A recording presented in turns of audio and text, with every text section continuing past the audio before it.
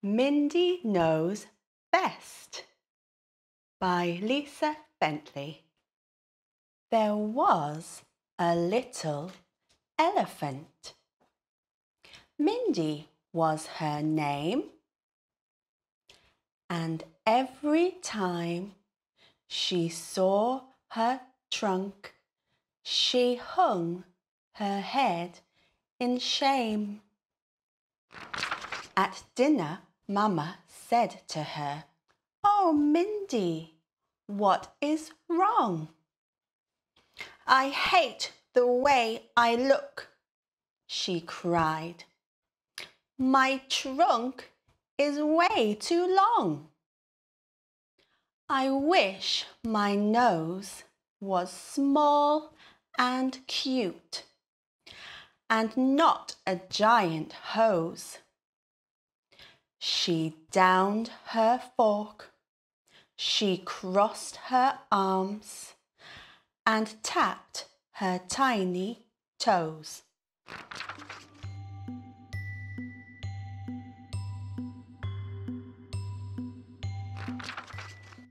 Mama drank her glass of juice and ate her piece of pie. She gently lifted Mindy up and placed her on her thigh. "When I was young, I felt the same about my giant ears." "Time will heal," her mama said. "So wipe away your tears." That night, as Mindy tried to sleep, an owl sat on her bed. "Your mama sent me here to help." "Hello," he gently said.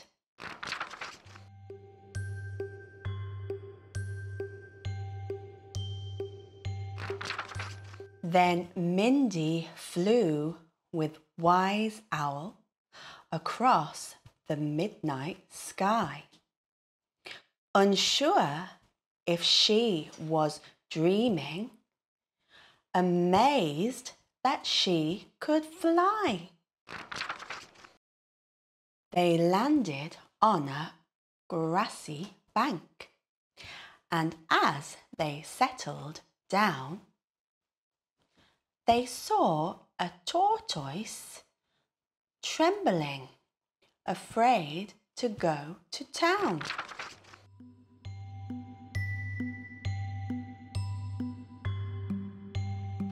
"I am so very sad," he sobbed, "about this shell of mine. If only it was cleaner, if only it would shine. Each day I wake and scrub it hard. I'm scared what others think. Perhaps it would look nicer, painted purple, blue, or pink." A teardrop fell from Mindy's eyes, but then she turned and said, "Let's write kind words upon your shell. Be proud of it instead."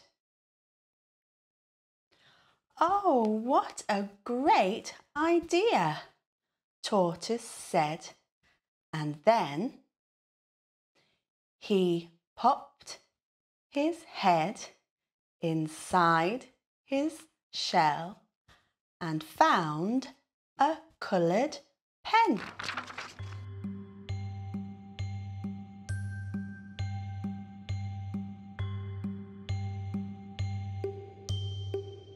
So next, Wise Owl took Mindy to watch a lion roar. This lion was the saddest cat she'd ever seen before. "My hair has fallen out," he cried. "Whatever will I do? I've tried to stick it on again with sticky tape and glue. But all that this has done for me is make my mane a mess. I hate the way I look right now. I'm filled with pain and stress."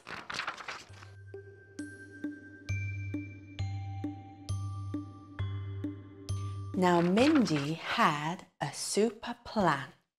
She lifted up her nose, sprayed Lion with warm water on his mane, his back and toes. "Don't worry, Lion," Mindy said. "I can help you now. I'll cut the tape, wash off the glue. My ears can be your towel."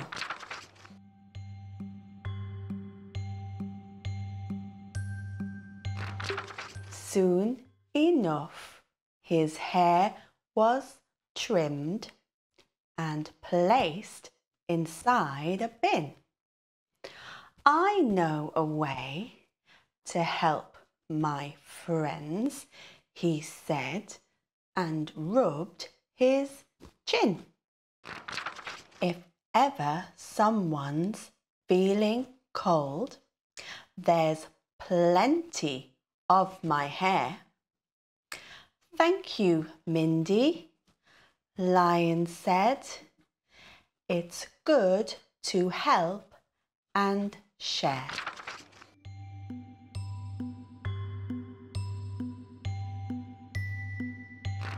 Tortoise then came running up as fast as he could go. "Mindy," he waved and cheered. "I'm happy head to toe. I love my shell so very much. These words have helped me see. Wherever I go, I'm good enough. I'm so happy to be me."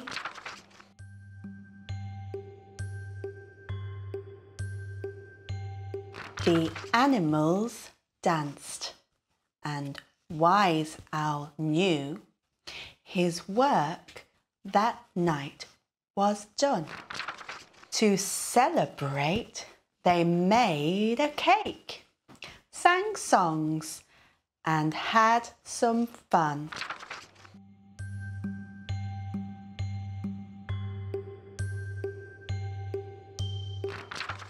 Afterwards, goodbyes were said. They grouped together to hug. "Thank you, Lion," chirped a bird. "My nest's now warm and snug." "It's Mindy here you need to thank," Lion said and cheered. Tortoise clapped and nodded. Good came from his old beard.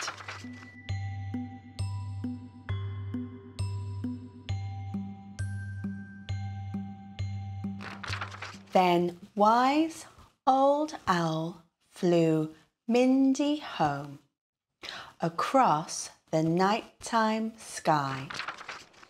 "Good night, sweet dreams," dear Wise Owl said, and then he waved goodbye.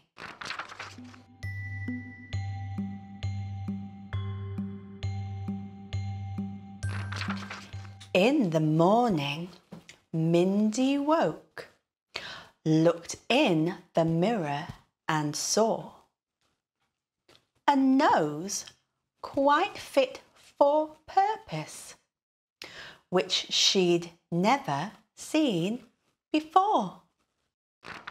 She leaned in closer, wondering, but then she really knew that she was beautiful and strong, just like you.